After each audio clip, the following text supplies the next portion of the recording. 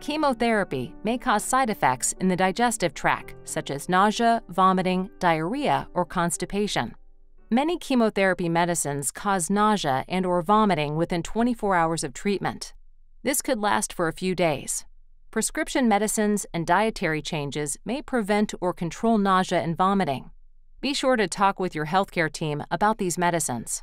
When you feel nauseous, take your nausea medicine 30 minutes before you eat.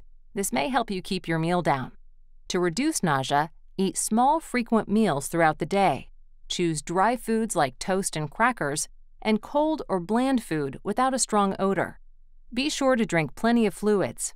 Avoid high-fat, hot, and spicy foods. Tell your healthcare team if the medicines are not controlling your nausea and vomiting. If you vomit 4 or more times in one day or are unable to keep fluids down, go to the nearest hospital emergency center. Diarrhea and constipation are very common while on chemotherapy.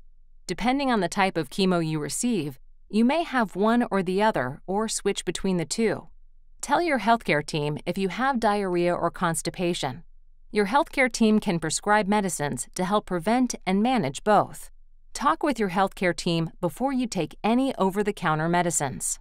If you have diarrhea, drink at least 8 to 12 glasses or 2 to 3 liters of non-alcoholic, mostly non-caffeinated fluids each day to avoid dehydration. Also, increase your intake of foods high in potassium and sodium. Avoid high-fiber and high-fat foods. The brat diet helps to thicken your stool. This diet includes bananas, rice, applesauce, and toast. Eating these items may help with symptoms of diarrhea. To help with bowel management, over-the-counter medicines are available for both diarrhea and constipation. For diarrhea, if you do not have a fever, take Imodium. Follow the directions on the label. If you do have a fever, talk with your healthcare team before taking Imodium. For constipation, take a laxative, such as Senna or Senecot S, with or without Docusate. Follow the directions on the label for all over-the-counter medicines. Also, follow any specific instructions from your healthcare team. If you take ondansetron, Zofran, for nausea, it may cause constipation. You can take a laxative when you take Zofran. If you're experiencing constipation, some changes in your eating habits may help. Eat meals at the same time each day. Drink lots of fluids and increase your fiber intake. A well-balanced diet with good fiber and fluid intake helps with bowel management. You can find a complete list of foods to include and avoid in your chemotherapy guide.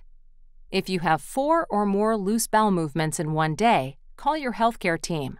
If it is after clinic hours, go to the nearest hospital emergency center. If you are constipated and do not have a bowel movement for 3 or more days, call your healthcare team.